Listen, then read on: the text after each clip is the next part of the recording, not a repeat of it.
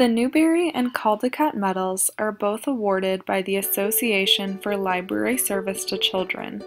This is an organization that supports developing programs and continuing education services. The Newbery Medal was named after an English bookseller named John Newbery. This award goes to the most prominent American book written for children published the year prior. The Caldecott Medal was named after an English illustrator named Randolph Caldecott. This award goes to the artist who creates the most notable American picture book for children. The one and only Ivan won the Newbery Medal in 2012. This book is realistic fiction because it is based on a true story. The book is deserving of the award because the author, Katherine Applegate, wrote it based on a gorilla named Ivan from Tacoma, Washington. In 1993, she found an article written about Ivan in the New York Times, and over a couple of years, did research and followed his story. The book also portrays beautiful illustration by Patricia Castileo.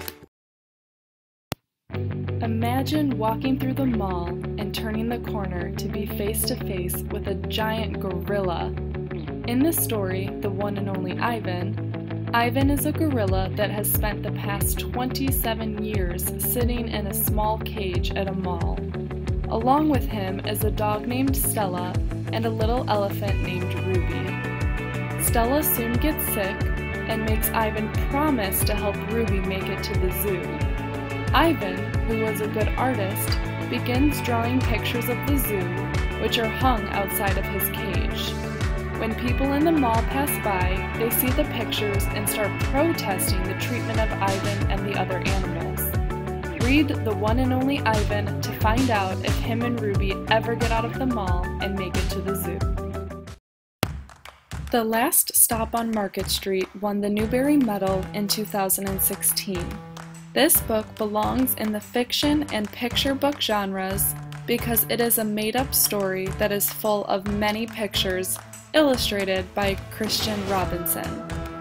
The Last Stop on Market Street is deserving of the award because it was an accurate representation of what real life can be like, between the improper dialogues, honest portrayed pictures, and simply the life lessons being taught.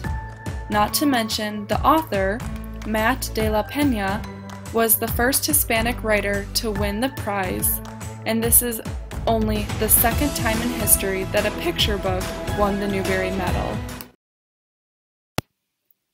Do you ever wonder why the people around you might have more than you? Are you ever grateful for the things you do have? In the story Last Stop on Market Street, a boy named CJ questions all of the belongings he lacks. However, his grandma reminds him of all of the good that can come from what they don't have. For instance, Grandma says taking the bus is better than a car because the bus driver always does magic tricks for CJ.